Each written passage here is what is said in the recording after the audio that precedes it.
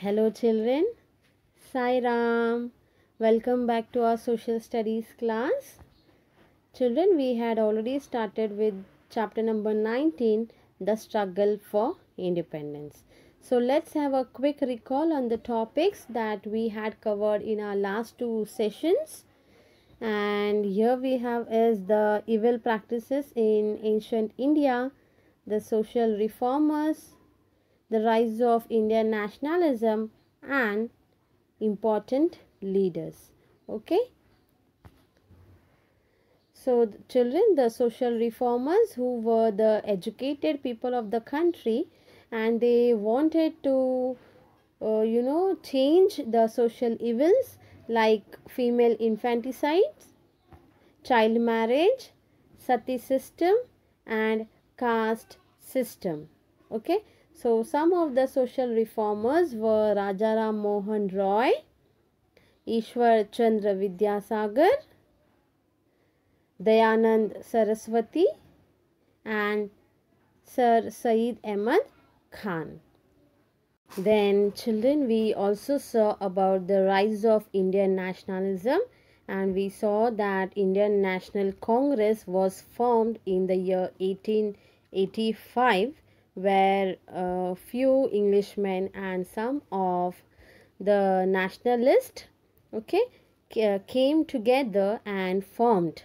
Okay, and the first session was held in Bombay.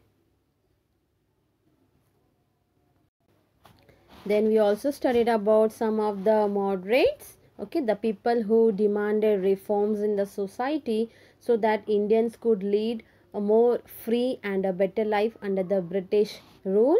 And those moderates were Dadabhai Naoroji, Gopal Krishna Gokhale, and Bhumesh Chandra Banerjee. Apart from this, there were also few extremists. They were also called as radicals, who preferred a stronger and more active opposition to the British, and they wanted Swaraj for the Indians. And these extremists were Bal Gangadhar Tilak, Bipin Chandrapal, and Lala Lajpat Rai.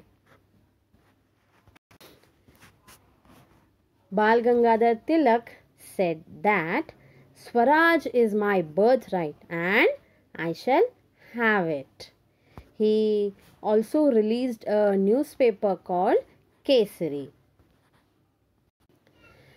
Now children, let us see the topics that we are going to cover in our today's session, that is the partition of Bengal and the Swadeshi movement, activities of the revolutionaries, and World War I and after.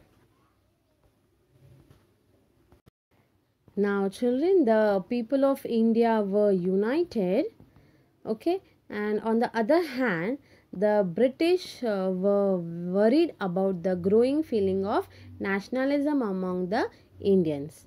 They realized that if the people of India actually got united, then they could easily throw the British out and make them just get out of the country.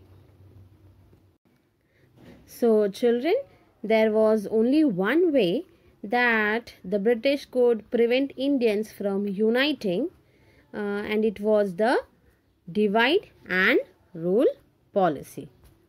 Which policy did the British apply here? That is the divide and rule policy. They divided Indians on the basis of religion. They divided Indians on the basis of religion. Now children, how did the British do this? At that time, the feeling of nationalism was the strongest in Bengal. So nearly all the people of Bengal started protesting. All the people of Bengal started protesting. So nationalism really picked up in Bengal. And this scared British a little. So what did they do?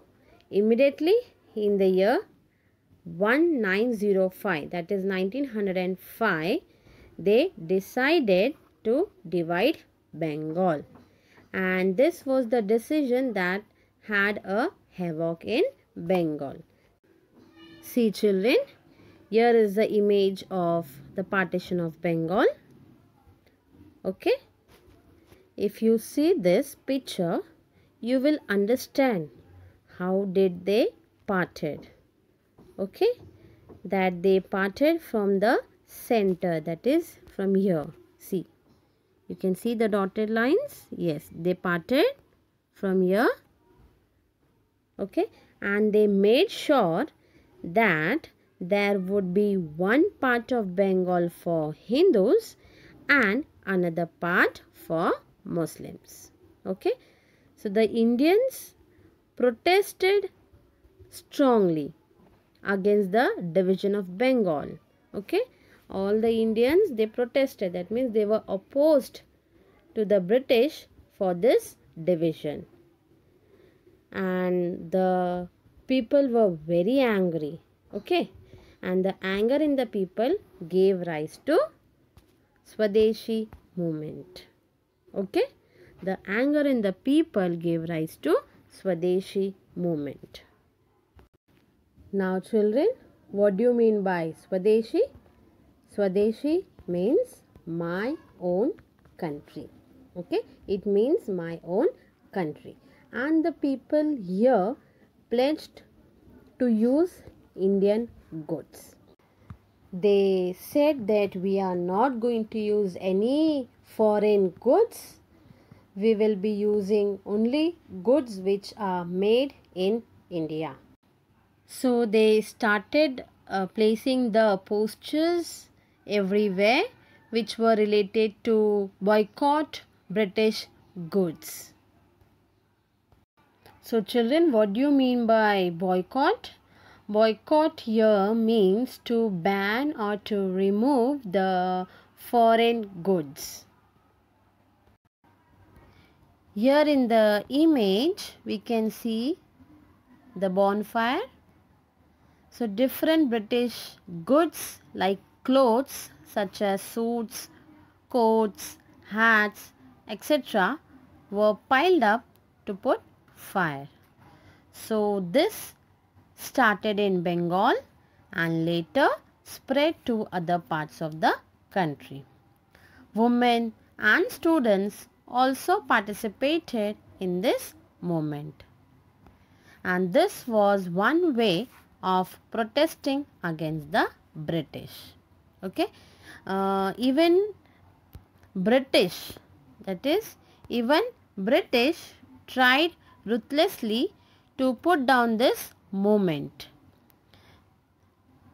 People were mercilessly beaten and fined. Okay, people were mercilessly beaten and fined. Ultimately, opposition of partition was successful and Bengal got reunited. And there was nothing that the British could do. So people stood united and made sure that Bengal does not separate. Okay, so this was how that they finally stopped the British from parting Bengal into two pieces. Now if you see this, on the other hand, while Swadeshi movement happened, there were also some other extremist group. So we will see what were the activities of these people who were called as revolutionaries. After the partition of Bengal, several young Indians started becoming more and more violent. Violent means to fight. Okay, so they wanted to fight against the British, and these people were called as revolutionaries. Okay, and revolutionaries were actually very young. Okay, revolutionaries were young Indians who formed groups to fight against the British and were even ready to sacrifice their lives, okay, for the country. They were so patriotic that they did not care even for their own lives. They would go to any extent to protest against the British. And these people were called as revolutionaries. So some of the important revolutionaries are here on the screen. Aurobindo Ghosh, Khudiram Bose, Chandrasekhar Azad, Bhagat Singh, Sukhdev and Udham Singh. Okay. So these were some of the prominent revolutionaries who went on to any extent to save their motherland. But unfortunately, this method was not very successful because the revolutionaries used very violent means of protest and they were not joined by the general masses. Now children, what do you mean by general masses? General masses are the common people.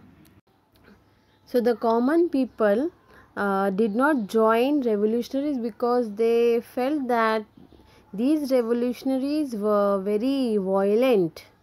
So the common people found this was a wrong approach and they did not join the revolutionaries. Therefore, this method of protest did not work. Things changed later on. Now let us see what happened in World War I. World War I broke out in the year 1914. Okay, so when you see the First World War, the First World War broke out in the year 1914. Now at this time, you know very well that the British ruled India and British was one country which was participating in the First World War. So what they did is lakhs of Indian soldiers fought for the British army. That is, lakhs of Indian soldiers were taken from the Indian army and they were forced to fight with the British army for the British. And because of this, thousands of Indian soldiers were killed. Okay, thousands of Indian soldiers were killed. On the other hand, the Indians thought that the British would become more sympathetic towards them because many people fought for them and even many people died. But this didn't work. Okay. In fact, British imposed fresh taxes to recover the losses they suffered in the war. And this angered the people a lot and they were actually not understanding what was happening. Then finally in the year 1915, okay, in the year 1915, Mahatma Gandhi returned India from South Africa, okay, while World War I was still going on. He took the leadership of bringing independence to our country and under his guidance, today we are a free nation. Isn't it, children?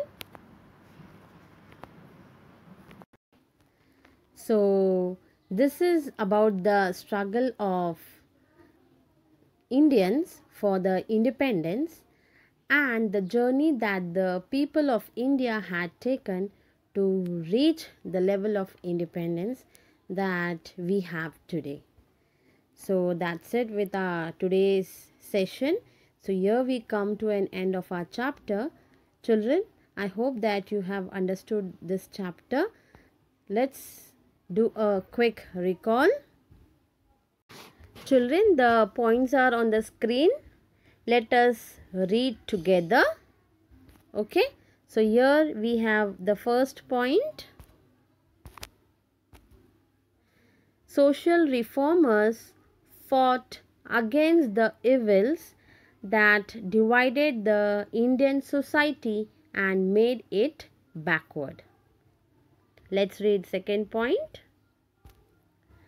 The Indian National Congress was formed in the year 1885 by the educated people of India who were dissatisfied with the British rule.